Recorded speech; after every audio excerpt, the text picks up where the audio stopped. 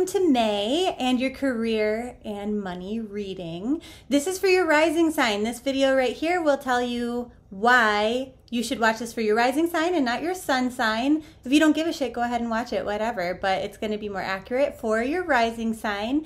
We're going to cover what do career and money look like for you in general this month. What should you be looking forward to? What's going to be your biggest annoyance? Where to look more closely? And then general advice and guidance for you. The decks I'm using are this one here, the Psychic Tarot Oracle, which is actually a tarot deck and not an oracle deck, and then the number guidance deck. Okay, let's get started.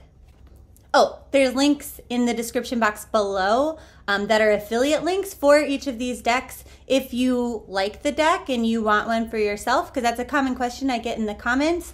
It doesn't cost you more to get them through that link. It just helps me keep making these videos. Okay, let's get started. Hey Aquarius, so what do you need to know just generally as far as the vibe goes for career and money this month? In career, this is not like a big month for leadership. And the thing is for maybe some of you, you're furloughed. For others of you, it's other people are taking charge, but you shouldn't press the issue. You might not have a lot of faith in the people who are leading things, but honestly, there's nothing that you can really do about it. I mean, I don't have any Aquarius in my chart, but I don't really feel super confident that our government's handling this pandemic situation very well, right? You might be on that same wavelength. Maybe you're not, whatever. But the point is that there's a little bit of fear here, and try not to let that lead you in regards to career. Maybe you're afraid that you can't find a job, right? If you're looking for a new one. Maybe you're afraid you won't get to keep your job. But that fear isn't really helping you, okay? It's not getting you the recognition that you deserve. It's not helping you really in any regard. So try to release it if you can. That's the vibe. In regards to money, you're afraid that maybe you can't hold on to it. You can't save enough of it, that you're not going to have enough to get by. So that's the overall vibe. Now that energy doesn't really help us, okay? Because it's not the right vibrational energy to attract money.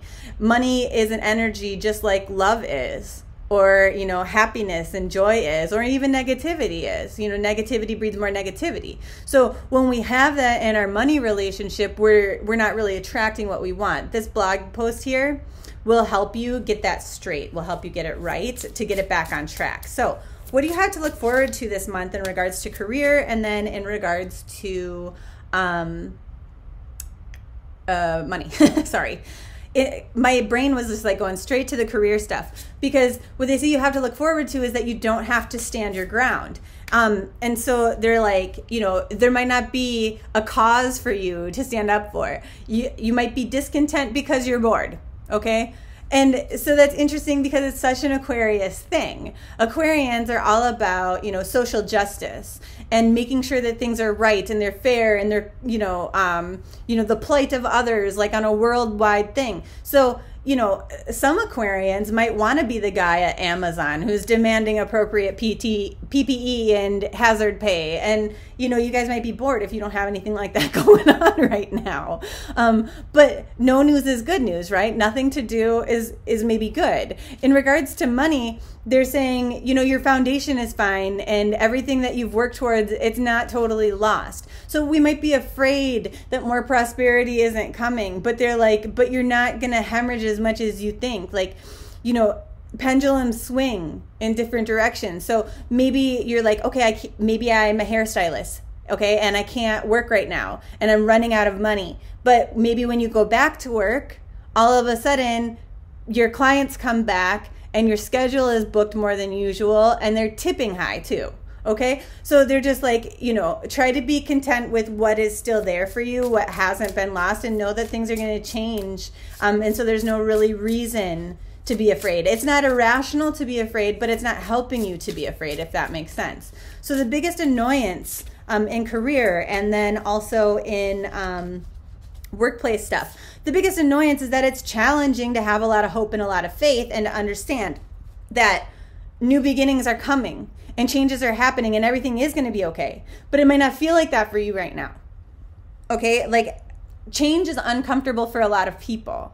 No, even if it is, and even if it does end up to be good for us. Okay, so that's the biggest, most annoying thing. In regards to your money, they're saying these changes are kind of happening behind the scenes and you're gonna love what's coming, but it's hard to love that now. It's hard to love money now when we have all of that fear. So again, I just direct you straight to that blog post right there.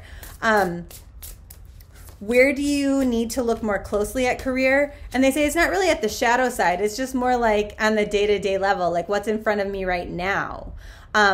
Like understanding that things aren't going to change even if I want them to, like super quickly in the direction that I want them to. So I don't need to fear what is changing behind the scenes that I can't really see. I just have to be accepting of it and trust that everything's going to work out.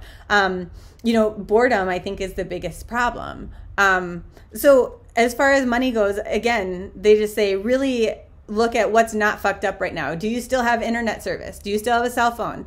You know, do you still have a place to live? Maybe you didn't pay your rent, but have you been evicted yet? No. Okay, thank God for that. So maybe this article here on gratitude might also be helpful. There's a lot of little tips and tricks, little freebies and templates to help you get your energy right with a lot of the stuff on my website. You don't have to put in your email address or anything so I can spam you. I'm not going to do that. Just go get them because it does help. Links in the description. So overall guidance and advice in career, just be patient. Okay? Because I mean, honestly, everything is going to be okay for you. Maybe it doesn't feel that way, but just time has to pass. Okay? That's it. As far as money goes, that sacral chakra, that fear energy, we got to clear that. We got to remove those blocks so that things can start flowing. Pyrite is your crystal of the month. There's an article on my blog here about that. It's actually my favorite crystal for money and abundance. So check it out. I love you so much. Bye.